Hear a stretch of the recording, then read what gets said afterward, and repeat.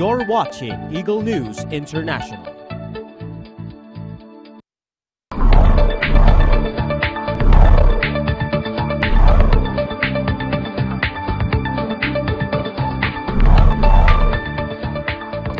Researchers at Emory University are using eye-tracking technology to screen babies for signs of autism in the first months of their lives.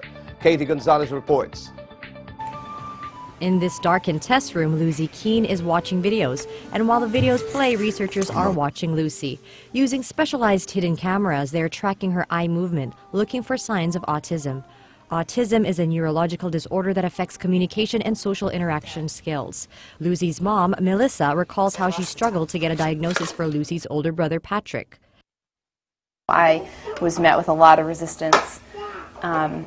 Really since my son was born, I kept saying, I don't feel like it should be this different, but I didn't have a name for it. Patrick, now 6 years old, was diagnosed with Asperger's, an autism spectrum disorder, at around the same time Lucy was born.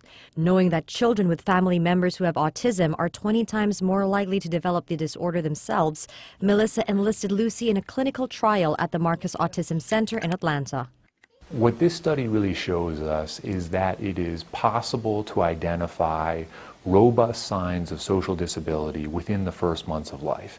And these are the earliest ever identified signs of autism. The initial trial used two groups of babies, one at high risk of developing autism and one at low risk. The babies came to the clinic every couple of months to watch videos embedded with visual markers, while researchers used cameras to record their eye movements in order to gauge their attention span.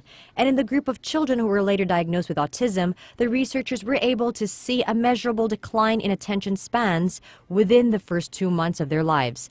Autism is usually diagnosed between 4 to 5 years of age, which is why Jones says this new screening process could prove to be a game changer. So our hope is that by developing these kind of tools, which are objective measurements of a baby's behavior, you could speed that process of early detection and get more children more quickly to the kind of intervention services that would really help in the long term. Services such as behavioral therapy or medication.